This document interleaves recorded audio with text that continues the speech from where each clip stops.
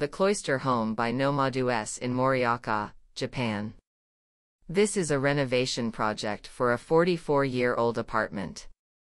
The owner is an enthusiast of weaving wooden basket bags. The owner's requests were to have an earthen floor space that could be used as a studio, to enjoy the views of the river and cityscape from the windows, and to optimize the living space compactly. To achieve this, we arranged the core living area in a box-like shape at an angle, with the bathroom, bed, closets, etc., centralized in the middle. Gaps were left between the existing concrete walls and the core space. These gaps create a trapezoidal floor plan that allows the space to flexibly expand and contract, forming a continuous cloister wrapping around. This enables enjoying the outdoor scenery from any spot in the house and feeling the nature and climate changes.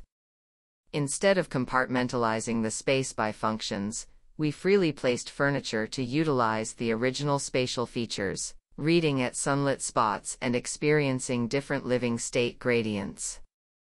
The aim was to create a living space to feel the seasonal and landscape transformations. Highlights: a spacious south-side earthen floor space that can serve as a studio, gallery, or dining area. The corridor provides openness while retaining some concealment, with the deeper space unfolding as one moves. Curtains can enclose the built-in bed to become a cave-like resting area. The peg walls allow flexible mounting of tools, knickknacks, clocks, paintings, etc.